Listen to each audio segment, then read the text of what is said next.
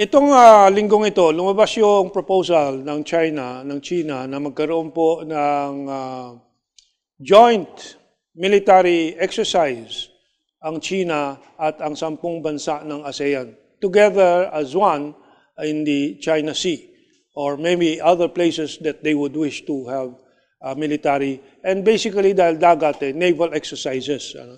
Alam naman natin po, the newspapers are always reporting the different military exercises.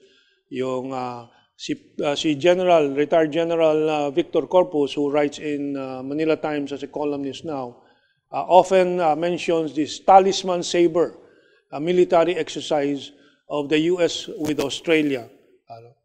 At ito pong exercise na to ay dito ginagawa sa West Pacific, sa China Sea, sa South China Sea, at ang layunin po noon ay yung to block the Straits of Malacca.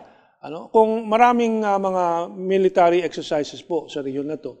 But this is the first time China has proposed that with ASEAN, because of the successful discussions and meetings with ASEAN, and the code of conduct, basis for the code of conduct discussion has been established, ay panahon na magkaroon din ng military exercise ang China at ang ASEAN. And that first flash image that you see there, China and ASEAN to go ahead with first joint naval exercise in sign of greater engagement. Details of the exercise were not given kasi 10 nations, they will have to be consulted with their home governments and so on. But observers say it points to an emerging view among the 10-nation bloc that China is not the enemy. Matapos nitong 2 taon na pakikipagbangayan ng Pilipinas sa China and ang Vietnam sa background, samantalang ang 8 ibang mga bansa ng ASEAN naman positibong relasyon sa China. Pumasok nga si Presidente Duterte at naayos po itong gusot between the Philippines and China. And so everything is now settled. China is not an enemy. In fact, China is a friend and an ally, although China does not use the term ally, because ang ally po sa general international terminology ay nabigyan na po ng isang military meaning, yung alliance. Kaya ang China, ang preferred term nila ay partner, partnership or partner. Now, so this has been proposed by China. Magkaroon tayo ng joint military exercise, ASEAN at ang China dito sa China Sea and other parts of the China Sea, whether north or south, it's something to be determined with ASEAN. But of course, if it's the concern of ASEAN, it's going to be mainly the South China Sea. And agad-agad po yung sa kanluran, the Western concerns express this worry. What's behind the new China-ASEAN maritime exercise? Sabi ng The Diplomat, which is a magazine that reflects the Western view. Well, mabuti nakita nila. The fact that an old idea is finally set to become a reality reflects the broader changes underway in the region. Hindi na po kinatatakutan ng China ng ASEAN. It is an old idea, this military exercise of China with the ASEAN, pero ngayon po nagiging katotohanan na po dahil naisantabi na rin yung mga pag-alala at lalo-lalo na po dahil doon sa pakikialam at yung poder para makialam ng Estados Unidos ay talagang malaking nabawas na po. Pahirapan na po kung sila ay magkikialam pa po rito. Liban doon sa mga ngaw-ngaw nila, propaganda sa mga media at dyaryo, CNN, BBC and so on, actually wala na pong magagawa ang Estados Unidos dito sa rehiyon na to. And habang nawawala nga ito, lalong gumaganda ang tono ng usapan ng China at ASEAN kasi nga walang nanggugulo galing sa labas. Pero pilit pa rin ang Estados Unidos under President Trump doon sa kaniyang America First, ang tawag po nila. America First lagi, America una-una. America lamang ang nasa ibabaw at America ang mangunguna. Pero sabi nga dito, sa left voice na international network. Although Trump's rhetoric unmasks the nationalism inherent in U.S. foreign policy, it also hides something very important. U.S. imperialism, the U.S. military and economic power of coercion. Mabuti po, ito ay pinaghahandaan natin dito sa Asia, ASEAN at with China na hindi na po nila magagawa po itong pagpipilit ng kanilang poder sa rehiyon po natin. And of course, one of the issues here is the Taiwan issue at yung pakikialam ng Estados Unidos dyan sa issue sa pagitan ng China, mainland China, and Taiwan, or the People's Republic of China and their province, Taiwan. The Taiwan, of course, alam po ninyong lahat siguro, kung ikaw ay familiar sa kasaysayan ng Asia at ng China at Taiwan. Naiwan po ang Taiwan sa mga Kuomintang under President Chiang Kai-shek, the late President Chiang Kai-shek. Nung natalo sila po doon sa Civil War, alam po ninyo, ang mga bansa dumadaan talaga sa Civil War para makapagdesisyon kung sino talaga ang mangingibabaw na liderato. Nanalo ang Chinese Communist Party at nasakop nila ang buong China na napakalaki. Napilitan na lumika si Chiang Kai-shek at yung Kuomintang Party doon sa Taiwan. At doon nagmamatigas na babalik sila sa mainland China. Ang China naman siyempre, People's Republic of China, hindi papayag dyan. At gusto ng People's Republic of China tumigil ang Taiwan sa pagdedeklara na sila ay ang tunay na China. Parang sa Pilipinas, ayaw nating humiwalay yung mga Muslim areas na pinipilit naman ng ilang mga Muslim factions na gusto nilang humiwalay. Di nagkagera din po tayo na dyan sa ilang mga lugar na yan. It's the same thing with China, but it is an internal affair. Na dapat walang tagalabas na makikialam. Tingnan sa North Korea at South Korea, nakialam ang Estados Unidos, milyon ang namatay. Sa Vietnam, North and South Vietnam, nakialam ang Estados Unidos, imbis na ma-resolve kaagad, humaba ng humaba, milyon po. Sa Vietnam, 4 million ang Vietnamese na namatay. Sa gera na ang Estados Unidos ang sponsor. Nagsusupply ng lahat ng armas, bala, bomba, lahat. Yan ang record po ng Estados Unidos dito sa Asia. And just to recall, and it is interesting kasi to watch this, I watch it, yung attitude ng Taiwan noon, nung bago pa silang naitulak sa labas ng mainland China at nagtago o nanatili ng kanilang poder doon sa Taiwan, na yung pangako nila na babalikan nila ang mainland China. Ano ang nagbibigay ng lakas loob sa kanila? Ang Estados Unidos. This is just a 1.5 minute video which is good to give us the air of historicity dito sa discussion natin.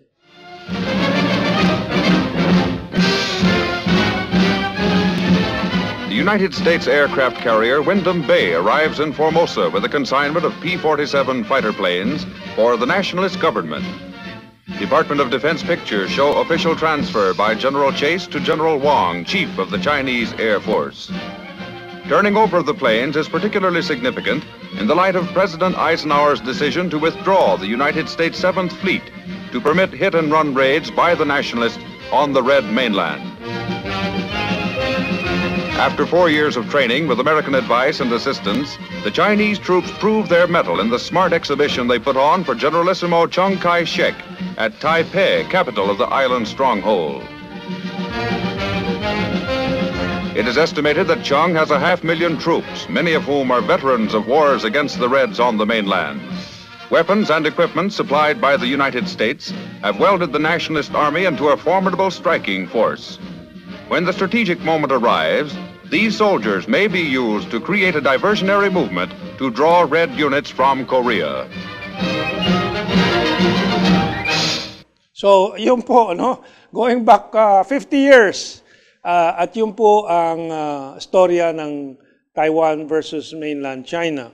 Ang 50 taon ay lumipas na, more than 50 years actually, na napakabilis po. The shoe is very clearly on the side, or is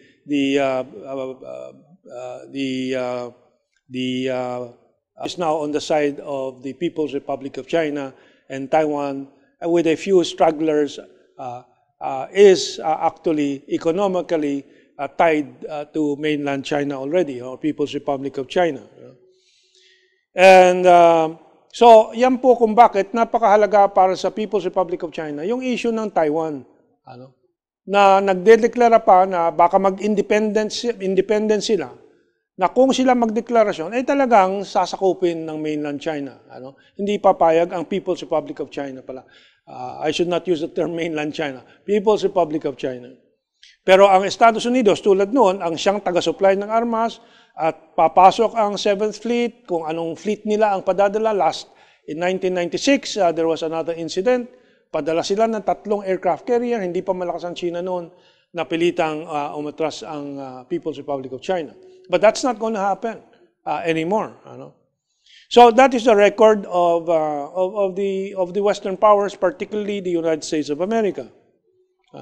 And so let's go back. Ano bang lahat ng gawa ng Estados Unidos at ng Western powers dito? Very few people understand the situation of Korea, which again had ideological divide, which was going to be resolved by their civil war. And would have been resolved. Na-resolve ba na siguro yun in the 1950s? At talo ang ngayong tawag na South Korea. Pumasok lang po ang Estados Unidos, dala-dala ang United Nations. Kaya nadala ng US ang United Nations yan. Dahil nag-boycott, hindi bumoto ang Russia, nagkaroon ng dahilan na magboto yung Security Council. Ay yung Taiwan pa, ang member ng Security Council noon, na mag-intervene sa North Korea. So, nagkagera, nagkahati po ang North Korea, milyon ang namatay. So this is from the Irish Times, just for us to refresh our memory. Unknown to most Americans, the US totally destroyed North Korea once before. Ay ngayon, nagbanta na naman niyang si Trump, mabuti sa tulong ng China, pinagkaharap yung dalawa at may peace talks na po sila. And let us not forget the role of the US in Vietnam. Particularly the 1972 Christmas bombing of Hanoi. I also prepared that just to refresh our people's memory, especially the young people who do not have any recollection of that. North Vietnam, 1972, the Christmas bombing of Hanoi. That's the next image. At yan po ay ginawa nila, gumawa ng dahilan si Lyndon B. Johnson, o si Nixon. At that time, 1972, si Nixon na yan. Yung Gulf of Tonkin ba?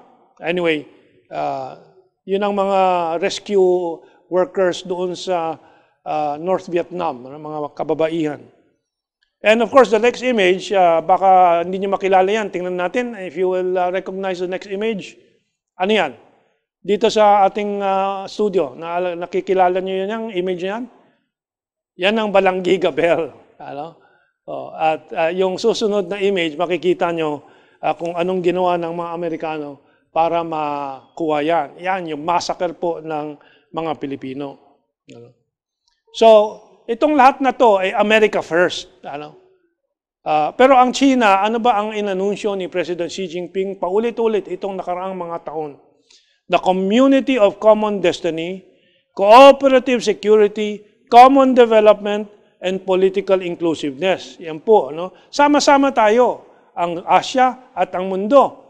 Ang isang professor, si Wang Yiwei, ng Renmin University, sabi niya, first of all, the vision focuses on all humankind, yung vision of the community of common destiny ni President Xi Jinping and China.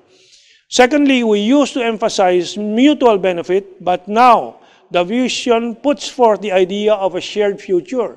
Noon, mutual benefit, makinabang ka, makinabang ako.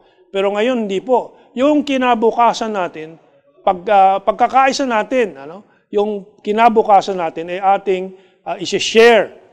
Siyempre, gusto natin i-share ang magandang kinabukasan, which holds our future development and ultimate destination. Ano bang ultimate destination ng sangkatuhan ng komunidad ng ASEAN at China?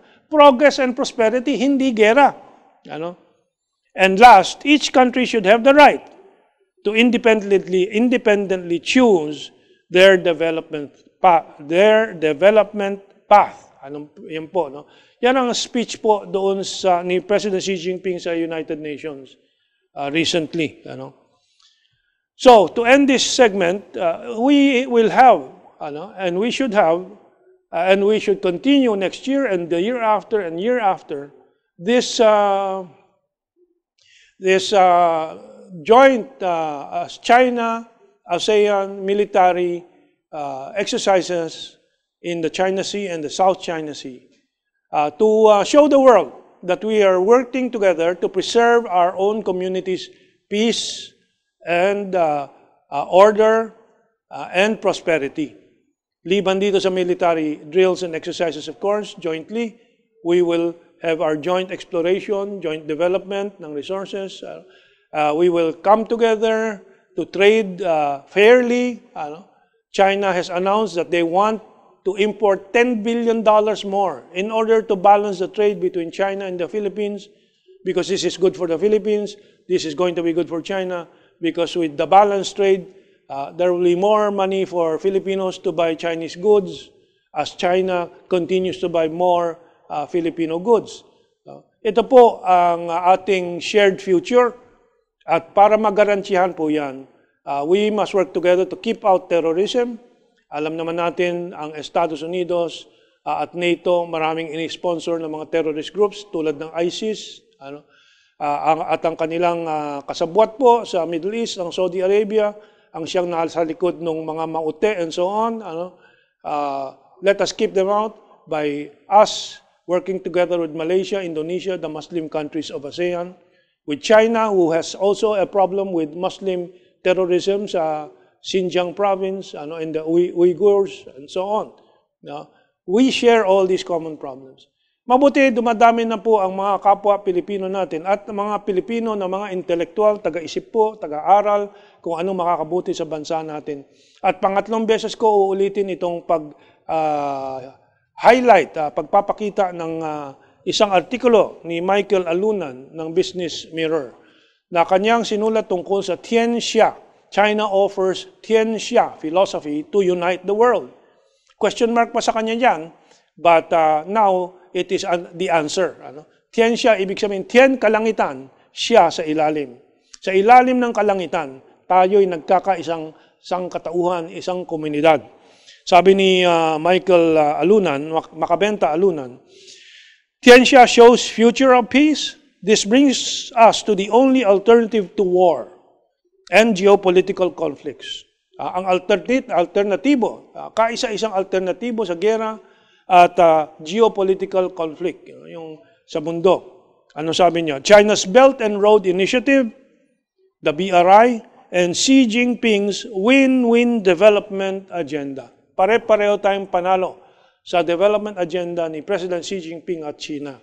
And yung joint China-ASEAN military and naval drill is just a small component to ensure that this vision of a community of common destiny will be the 21st century legacy for the rest of all time for mankind.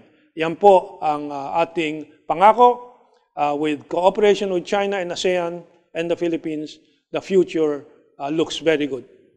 Thank you very much.